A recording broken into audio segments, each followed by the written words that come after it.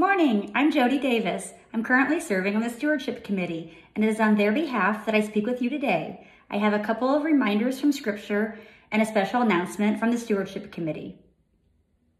The 10 Commandments stress that God must come first in our lives. And Jesus reminds us again in Matthew 33, verse 6, when he says, "Seek first God's kingdom, then righteousness and all of these things shall be yours as well." The Stewardship Committee is pleased to announce that we have been blessed by 2 families with special challenge gifts. If we receive 65 intent cards by the end of our stewardship appeal, these 2 families will give one-time gifts totaling $8,000. We are so thankful for these families and their generosity. Members of Good Shepherd can expect their intent cards to come in the mail around October 22nd. Please help us by returning your intent card.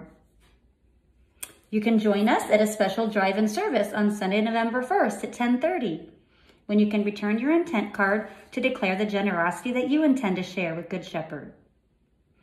If you cannot attend the service, you can return your intent card by mail or by emailing the church office. Today, we continue to share stories of generosity. I'm pleased to introduce the next video. Please listen as Tim O'Connell shares his story.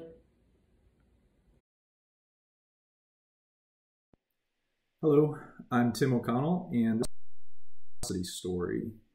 So my story is going to be 2 parts. The first one answers the question, who taught me to be generous? And the second part is going to be an example of generosity that I recently experienced from our Good Shepherd church community. So the person that jumps out to me that taught me to be generous was my grandfather, my mother's father, who lived his life in Paris, Illinois, just about 100 miles southeast of here, actually 60 miles southeast of here. Like most people of his generation, he grew up poor. He went to fight in World War II in the Navy. He was a ship's cook. And when he came back, he started his own grocery store and was very successful at that. He became a very prominent, successful businessman in his town. From what I've heard and what everyone has kind of told me over the years, he was very generous, giving to all the local businesses in his community, giving to the local church, other churches that he wasn't a member of even. My mom told me a funny story, which was that whenever my grandfather would go to a restaurant or a store or a place of business, most people, when they do that, they're looking for the best deal. Well, my grandfather would look for whether the person he was dealing with was getting a fair enough profit. So my grandfather was always wondering whether he was paying enough or whether he should be paying more so that that businessman could be making a profit. Another interesting story, one time when I was small, I remember my grandfather and my grandmother came to visit us, and we had a small little TV, and he must have stayed up and watched some TV with my parents after I went to bed. But apparently the TV was not up to his standards. It was too small or not good enough quality. And so the next day he went out and bought us a nice new giant Sony TV with color so that we could enjoy TV better. And so that was just another example of his generosity. We used to have wonderful Christmases at my grandfather's house, and he would be the one who went out and bought presents for all the grandkids.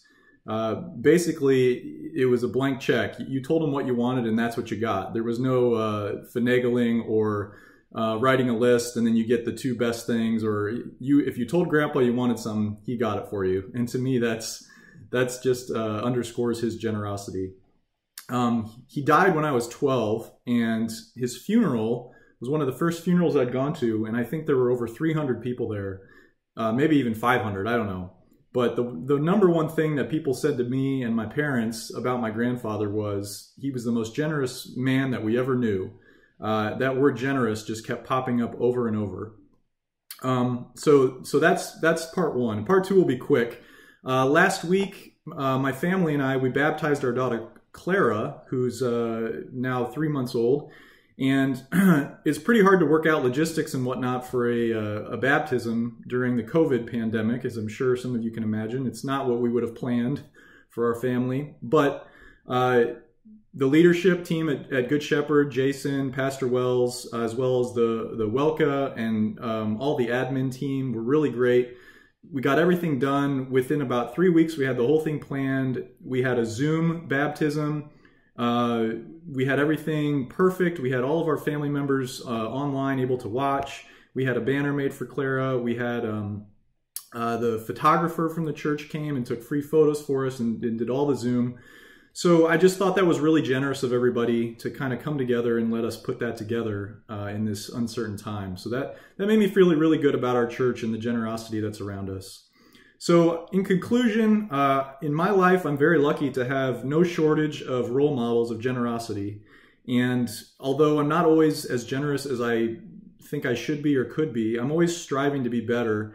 And I always look to see what I can do every day to be just a little more generous, using the role models and the examples of the people that I have around me in my life. Thank you.